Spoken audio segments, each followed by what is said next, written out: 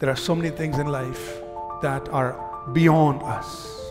Situations, what the enemy will try to do, all those things. But in everything, stay focused on the purpose of God. I'm living for that purpose. Be determined to go after the purpose. Don't let anything discourage you. Don't let anything distract you, divert you.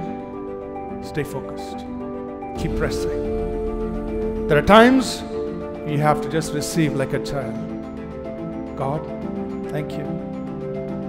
There are times you have to fight like a warrior. I'm going to press in because I know this is what my Father wants for me.